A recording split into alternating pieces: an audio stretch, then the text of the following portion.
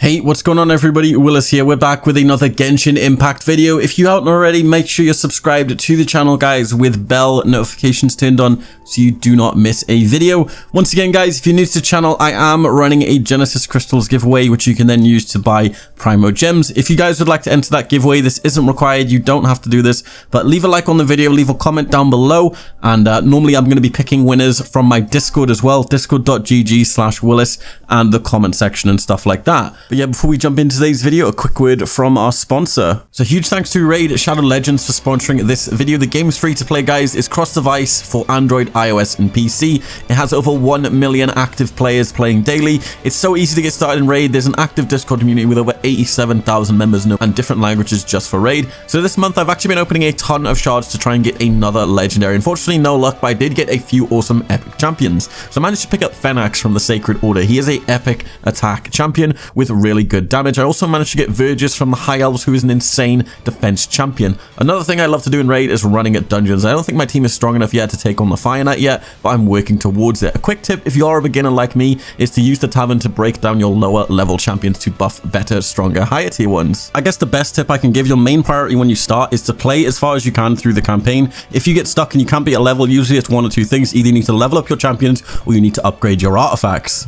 Another great tip for you guys, you can actually get cool artifacts in battle, but the best ones can only be obtained when you step into the dungeons. The keeps are full of excellent artifacts. Do not neglect boss battles, as the victory is definitely worth the risk. So Raid just released the Artifact Forge, where you can save time and craft artifacts directly, as well as a new advanced quest system with amazing rewards. They're also bringing out new champions, and they're developing this sweet looking Doom Tower as we speak. If you guys need help with Raid or anything like that, subscribe to the guide on Teleria World to find out the truth about Raid Shadow Legends. Link to this will be in the video description. This month, I've got a really cool offer for you guys. If you use my link, you'll get 100,000 in-game silver and 1 free epic champion, Jotun, from the Barbarians faction. Jotun is sweet and he's a purple epic, so getting him completely free is so good. Be sure to use my link. All this treasure will be waiting for you in the top right when you log in. Be sure to claim it. This is only available for the next 30 days for new players, so consider trying out Raid Shadow Legends today, guys. Let's try and get this video to 2,000 likes. That would be awesome. And with that being said, let's jump into today's video. So, I guess one thing I wanted to cover in this game is stuff that I'm struggling as I guess a new player. I started around, I guess, 4 or 5 days ago now, and I'm around adventure rank 29. And what a lot of people don't know is in this game, most of your power actually comes from your artifacts. Yes, the artifacts that you equip on your characters, these actually give you a ton of damage. Now, there's a lot of people I've been playing with that didn't even realize that these are even like decent to like upgrade, even worth upgrading.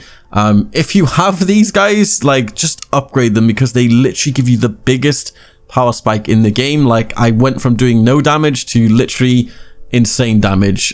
Stuff you kind of want to be looking out for is the Gladiator set. Gladiator set is really good, and literally pick up this thing called the Royal Flora. This is pretty much acquired from collecting all the Anemoculus and Geoculus on the map, which can be done in maybe a few hours if you just do the grind. I know it's a horrible grind to do, but it's a free 5-star artifact. Now, if you are like me and you do know about the artifacts, you probably ran out of them, because the only way to upgrade artifacts is by using other artifacts, and when you run out of artifacts, there is no way to upgrade them. So I kind of ran into a scenario where I was looking for just trash artifacts I can use to put into my artifacts, and with this method I'm going to show you, it's pretty nuts. So this is something you kind of want to do at the end of the day, just to cap out like your adventure or whatever. If you don't need to farm for any of your weapon upgrades, if you don't need to farm for any of your character ascensions, this is kind of what you want to be doing. So open up the map, and this is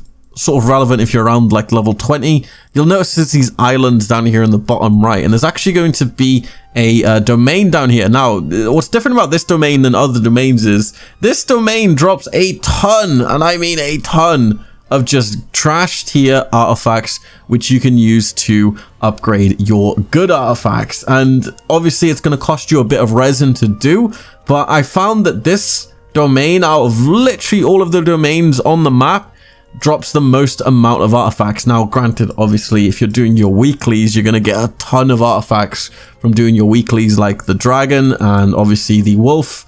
These drop just insane amount of artifacts. But if you're off your weekly cooldown and you obviously already killed them, you can't just farm them. So I recommend going down here in the domain of Gaiun. There's a lot of fire enemies, so bring some water. I was using Mona, very, very good. And then obviously when you start picking up your good artifacts, guys, you can then start upgrading these sort of gladiator ones that you have. Like I said, I'm sort of just stockpiling a bunch of just trash artifacts I can then use to just upgrade like purple and 5-star ones that I get.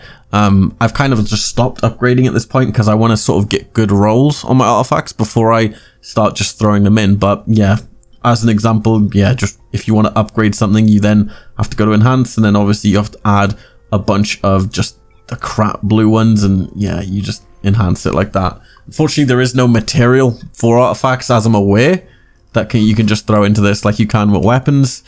But yeah, hope you guys enjoy this little quick video. Go run that domain in the bottom right of the map. It is in the sort of Earth region down on these islands here. It is a bit tricky to get to. I can't actually remember the way to get to these islands, but I know you have to do something on the edge here where you can then glide to this island and just basically hop over to each island, and then eventually you'll get to the domain of Gaiun. I hope you guys just enjoyed this cool quick video. Remember to jump in the Discord as well, guys. Discord.gg/Willis, and remember to support the video with a like and a comment if you guys enjoyed it. But yeah, I'll see you guys in my next one. This has been Willis Gaming, and peace.